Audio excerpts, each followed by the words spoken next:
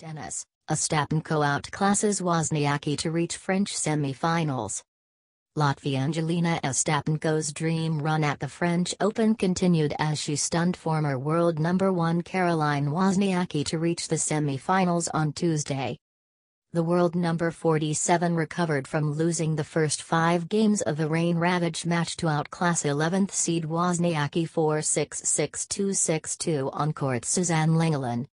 The 19-year-old, playing in the main draw in Paris for only the second time, is the first teenager to get to the semi-finals at Roland Garros since Anna Ivanovic in 2007. She will face Swiss Timea Baksinski in the semi-finals on Thursday when she will celebrate her 20th birthday.